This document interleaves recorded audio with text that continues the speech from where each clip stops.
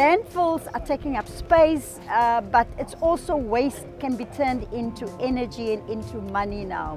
All our waste will now be transported here instead of being transported to our landfill sites.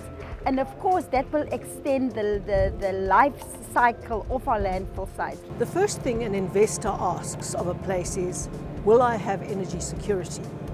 And if you can say yes, it gives any city a huge competitive advantage. So it makes an enormous difference, and we want that for the whole of South Africa.